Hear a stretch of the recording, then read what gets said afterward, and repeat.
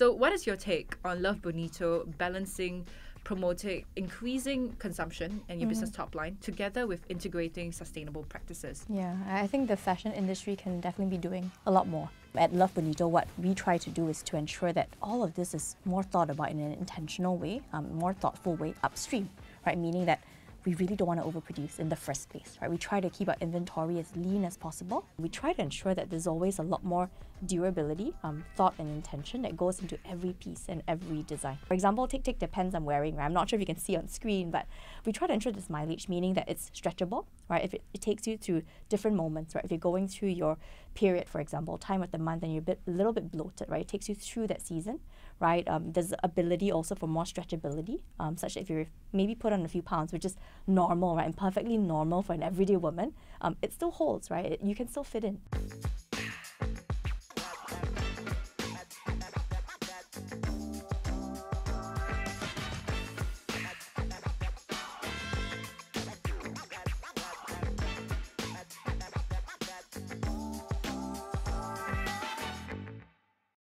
Welcome to The Pitch by Garage, where we deep dive into startups and tech and learn key business building lessons from founders, business leaders, and experts. Today, I'm really excited to have a conversation with Dione Song, CEO of Love Bonito. Hi Dione, thanks so much for joining me today, and tell us more about yourself and Love Bonito. Yeah, hi Vanessa, and nice to meet everyone. So I'm Dione, CEO at Love Bonito. We're the largest direct-to-consumer women's wear brand in the region, with a mission to empower the everyday Asian woman and inspire self-confidence. And with a very exciting grand ambition, right, to become the destination for the Asian woman globally.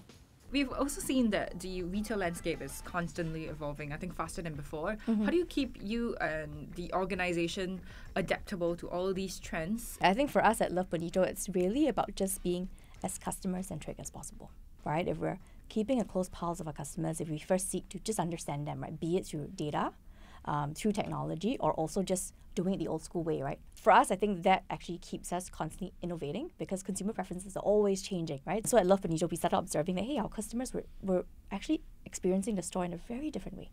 They're coming with their girlfriends a lot of times, right? Their girlfriends, their sisters, with their mothers. Can we provide a much better experience, right? Meaning that can we perhaps allow them to do communal changing, right? And expand and have modular fitting rooms. Started wondering, hey, I think apart from having just everyone just queue outside the fitting room, which is a very typical experience, can we enhance the experience by having a fitting room queue system, right? So that, you know, if there's a long line, you can get a number. We'll beep you when the room is ready. And Singapore, of course, has most stores in malls, right? So it's quite comfortable. You can either be browsing on the shop floor or you can head out for a cup of coffee, right? And then we tell you when the room is ready. You're also looking at market expansion in the US and in other northern regions as well. So how does this affect your market penetration in the West if the DNA is so centered to designing for Asian? When we think about the overall global potential, right, we started seeing that, hey, I think actually outside Asia, there is a huge Asian diaspora market, right?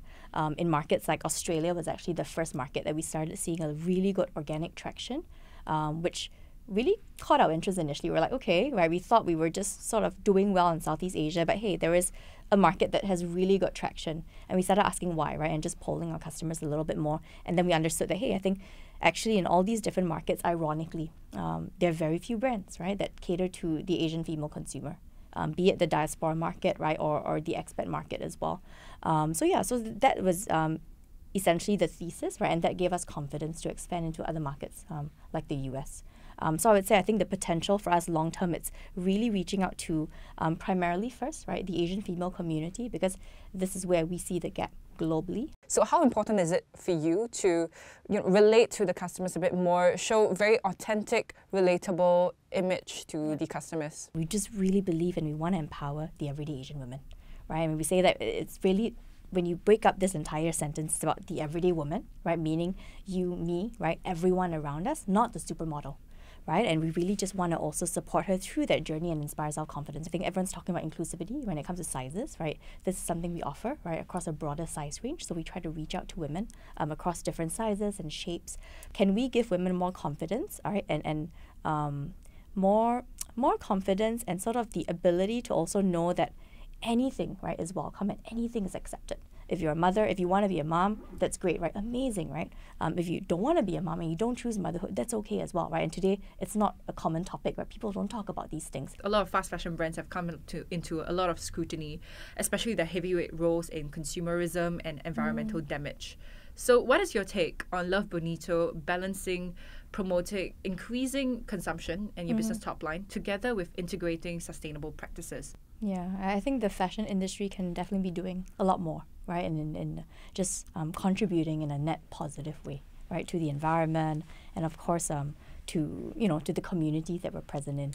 At Love Bonito, what we try to do is to ensure that all of this is more thought about in an intentional way, more thoughtful way upstream, right? Meaning that we really don't want to overproduce in the first place, right? We try to keep our inventory as lean as possible, which is why you typically see that, hey, things sort of go out of stock, right? We try to launch very shallow, understand consumer demands, right? Try to triangulate very accurately the latent demand with our data, right? And then reintroduce replenishments and restocks over time. We try to ensure that there's always a lot more durability, thought and intention that goes into every piece and every design, which is why we're always designing with a woman's life and her entire life season in mind, right? For example, take the pants I'm wearing, right? I'm not sure if you can see on screen, but we try to ensure this mileage, meaning that it's stretchable, right? If it takes you through different moments, right? If you're going through your period, for example, time of the month, and you're a little bit bloated, right? It takes you through that season, right? There's the ability also for more stretchability, such that if you're maybe put on a few pounds, which is normal, right? And perfectly normal for an everyday woman,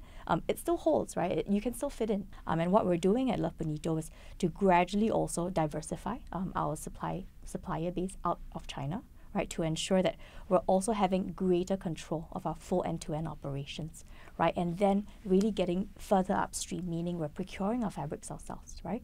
So that we know exactly where our fabrics are coming from.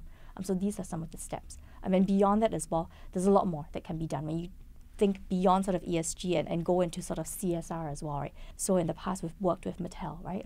For Barbie, where we're raising funds to support also little girls, right? On their education, right? In poorer countries, for example. And we want to do more of that moving forward. So what is one thing you think the smaller brands in this fashion space can follow to kind of enact a change in the overall industry? Yeah, I think to be just true to yourself, right? Purpose-driven and authentic in anything that you're doing, be it also the causes that you want to support. So I think as a young brand, find what your main purpose is, right? Really dig deep, reflect, think about your main purpose, right? Think about, I think what you're trying to do for your business, and then find a cause that then enhances that and it makes total sense with what you're trying to do on a day-to-day basis. And I can't answer that, right, for any brand, because I think it really depends on what your brand product is, what your DNA is, right? And also what, as a founder, what your vision, right, is for the company. I can see Love Bonito and yourself growing progressively bigger into the global stage as well, especially making headlines last year in the big Series C fundraising round as well. What have been the most exciting milestones since the fundraising? So that was quite recently, but I would say really just expanding globally. We were just below 50 5 years ago in terms of team size. Today we're at 350 across the region with offices and teams in Singapore, Malaysia, Indonesia, Hong Kong, Japan, the US, and many other cities as well. So that's incredible. Back then as well, we were primarily online. We were just opening our first store in 313 Somerset in Singapore. First permanent location. And today we have 19 stores, right, across the region, which is amazing, right? And most recently, we just opened a permanent flagship in Hong Kong, right, in Central. Two as well, it's also gone into just progressively just improving, right, all of our operations, our entire infrastructure, our technology, and it's not just also about tech, right? It's everything, meaning are we investing as well upstream into our sourcing, production, right, the way we are operating, our customer experience, or our store experience. So yeah, I think it's been a whirlwind journey. And yeah, I think it's awesome that I think most of us, and I speak not just for myself, for a lot of us who have been here for a while, it still feels interesting. You're still learning, right? You're never quite doing the same thing back to back as well, which keeps it pretty fun, right? And pretty exciting. Thank you so much for joining us for today's The Pitch by Garage. I loved talking to you about Love Bonito and many other issues that we discussed today. So thank you so much for joining us. Thank you so much, Vanessa. I hope you have learned valuable lessons on business building and retail from Dione. If you enjoyed this episode, don't forget to like, leave a comment, share, and subscribe for more episodes on startups and tech. My name is Vanessa Ho, and this has been The Pitch by Garage. Stay safe and entrepreneurial.